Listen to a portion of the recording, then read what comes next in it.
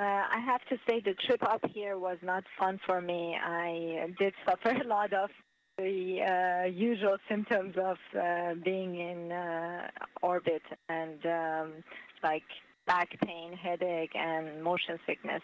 But the favorite moment, as I suspected, was the moment I was able to see the Earth for the first time and see it so beautiful and peaceful in the dark background. And it was a moment I will never forget.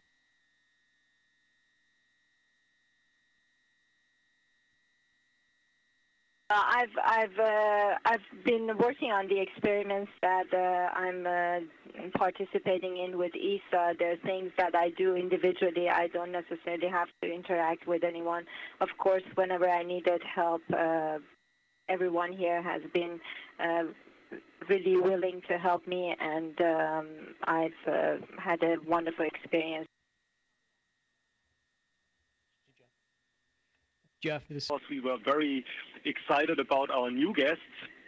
It's always a great experience if you get guests up here being together for quite some time, and it's really fun to have them. At the moment, of course, in certain places it's a little bit more tighter, but we all get our work done, and we are enjoying the time, the six of us here in space. I'm keeping up to date with what's going on in our office and the progress everyone's making, so they're sending me status reports, but of course I'm trying to make the most of the 8 days I'm up here and not work too hard. And everyone who knows me knows the answer to this question would be chocolate, so I'm having all sorts of sweets and chocolate up here, and it tastes great.